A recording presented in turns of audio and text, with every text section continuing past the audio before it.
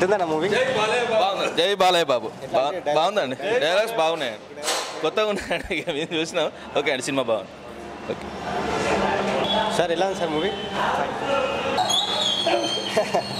Sir చెప్పండి. తీయండి మీరు.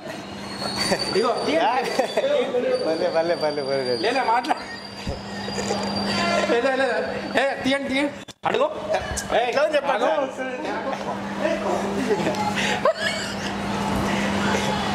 సూపర్ చాలా స్టోరీ గురించి అంటే చెప్పేసి మామూలుగా చాలా బాగుంది. స్టోరీ బట్ బాగుంది, చాలా బాగుంది.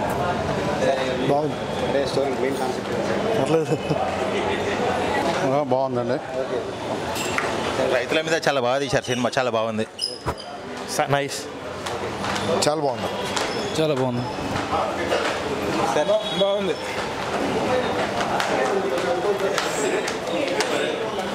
బాగుంది సినిమా ఎలా ఉంది సార్? బాగుంది, సూపర్. పర్వాలేదు, యావరేజ్. అంటే ఇంతకుముందు సినిమాలకు బాలయ్య ఈ సినిమాకి తేడా ఉందా? అంటే బాలయ్య ట్రెండ్లోనే ఉంది సినిమా. డైలాగ్స్ మళ్ళీ అవి ఆ విధానంగానే ఉన్నాయి. సంక్రాంతికి బాలయ్య సినిమా లాగానే ఉంది. బాలయ్య సినిమా.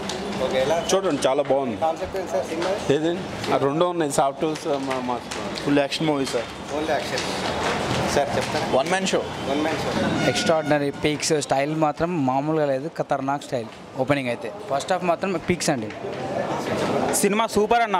బాలయ్య బాబు డైలాగులు అంటే అద్దిరిపోవాలంటే డైలాగ్స్ కోసం రావాలన్న సినిమాలోకి.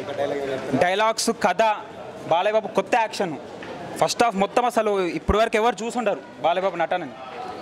అలాగే సెకండ్ హాఫ్ సెంటిమెంట్ మొత్తం రైతుల గురించి గొప్ప చెప్తారు. రైతులు ఎవరైనా ఉంటే ఖచ్చితంగా ఈ సినిమా చూడండి. జై బాలయ్య, జై బాలయ్య, జై బాలయ్య, జై బాలయ్య.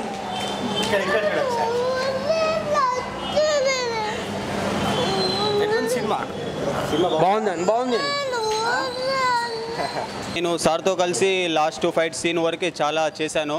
బట్ ఏంటంటే సార్ది ఒక ఫ్రెండ్లీ, అందరితో చాలా బాగుంటాడు. ఆ మూవీలో అనేం కాదు, బయట కూడా అందరితో చాలా ఫ్రీ ఉంటారు.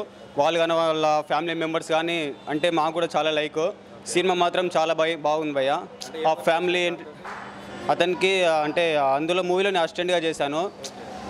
ఫ్రెండ్లీగా, చాలా ఫ్రెండ్లీగా ఉంటారు. షూటింగ్లో కానీ బయట కానీ, షూటింగ్ అయిపోయిన తర్వాత కానీ, ప్యాకప్ టైంలో కానీ ఫ్రెండ్స్తో అలా పబ్లిక్తో కానీ చాలా బాగా మాట్లాడతారు భయ్య.